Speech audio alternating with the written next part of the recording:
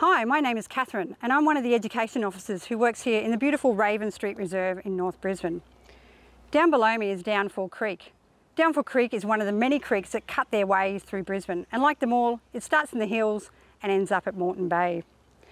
Downfall Creek is actually one of the creeks in the Downfall Nunda catchment. Why am I telling you this? Because today we're going to talk about catchments. But first, see if you can spot a water dragon. I saw them before. Downfall Creek, like every waterway in Brisbane, is in a catchment. When we talk about catchments, we talk about the area of land that rain falls on that flows into a creek. When rain falls on the Raven Street Reserve, we know that that water flows into Downfall Creek. So we can confidently say that Raven Street is in the Downfall Creek catchment area.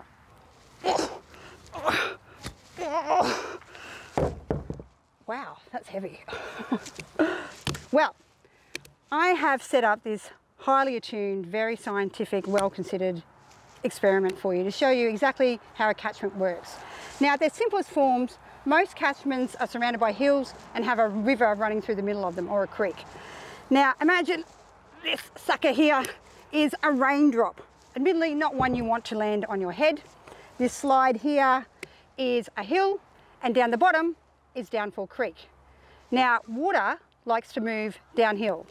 So do balls. So in theory, when I let this ball go, it's going to move down our make-believe hill and into the waterway at the bottom of the catchment. So let's go. Nailed it. Well, if my really snazzy little experiment outside didn't explain what a catchment is well enough for you, maybe this diagram will help. So as I said outside, catchments are largely surrounded by hills and they have a waterway running through the middle at the lowest point. Let's have a look at this map over here. This is a map that shows the major waterway catchments around Brisbane. So we've got Moreton Bay out here, we have the mountains over here, and this blue line snaking its way all the way around through the map is the Brisbane River. You'll notice the Brisbane River is bigger than a lot of these other rivers or creeks. That's because it has a lot of these creeks feeding into it, and it eventually ends up in Moreton Bay. So whatever goes into the catchment high up here will end up in Moreton Bay. Now, where is the Downfall Creek one? Oh, here we are. So this is Downfall Creek, the creek that we've been looking at.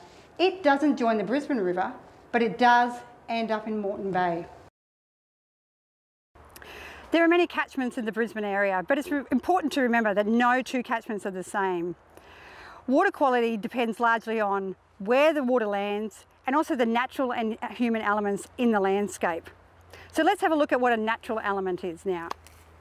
Natural elements in the environment are those things that occur naturally, such as rivers, creeks, trees, plants, and reserves like this.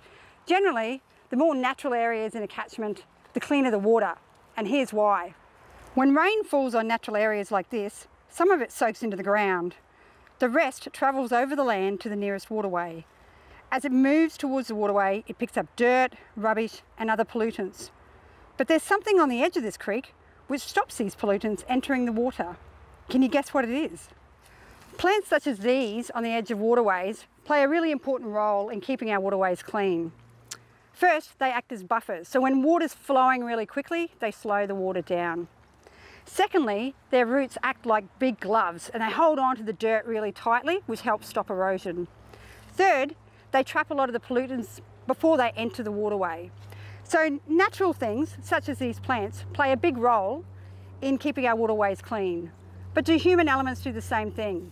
Let's go find out. Human elements are humans and things humans make, such as roads, houses, schools, anything really. Now humans, we're funny things. We like to build things with flat, hard surfaces. This is a bit of a problem when it rains because as the rain hits it, it moves very quickly off that flat, hard surface and picking up any pollutants with it that it may find in its way and heads to the nearest stormwater drain, like this one here. So then where does this stormwater go? I'll show you. I'm going to pick this plastic up first. Don't want it ending up in the wrong spot.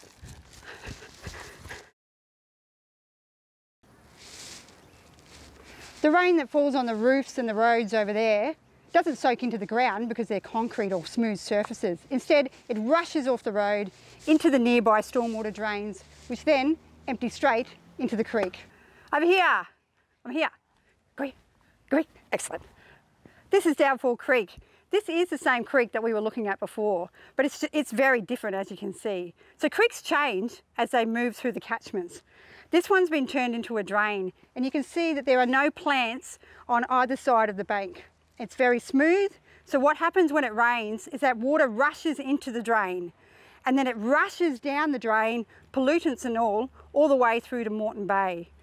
Because it is a drain, there is not much life living in here, and because it's shallow, it means that algae can build up on the surface, again adding to the pollutants in the drain. Ugh, yuck. Found a bit of plastic in the waterway. It's probably washed off out of somebody's backyard, or even concrete playgrounds. A lot of these wash off from there. Now, I know that it's a plastic bag, but to a turtle or to a dugong, it actually looks like a jellyfish. Turtles love to eat jellyfish, and so they will swallow this plastic bag and it will get stuck in their stomach, and if they eat enough of them, they actually die from it. But it doesn't have to be like this. I'll show you how we can change it. There are a few simple steps you can take every day that will help improve the health of the waterways and our catchments.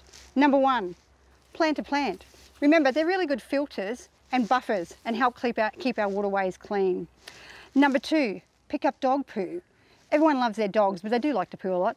And dog poo is full of bacteria. When that washes into our waterways, that creates all sorts of problems. Number three, pick up 3 for the sea.